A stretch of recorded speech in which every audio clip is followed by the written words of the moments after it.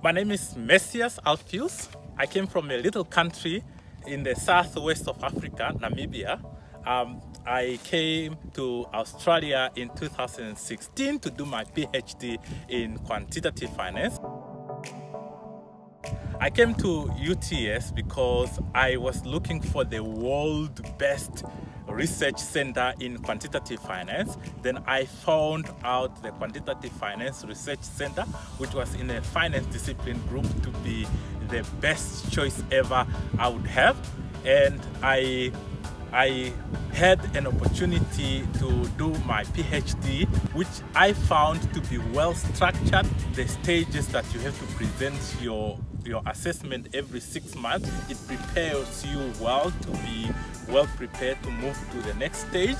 I encourage anyone who wants to consider taking up a PhD to pursue UTS Business School, because it also provides you a conducive environment to do research.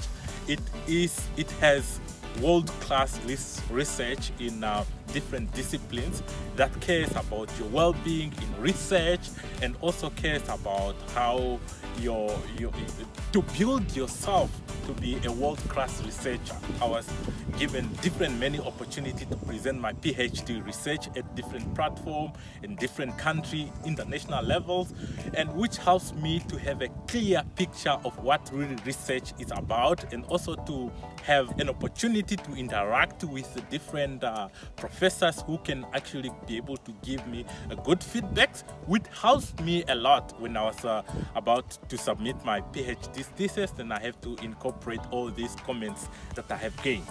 Being at the UTS Business School helps me to actually broaden up my knowledge about what finance is, what the market is about, and what is really relevant in the market. It helps me to do a research which is practical and which is also relevant.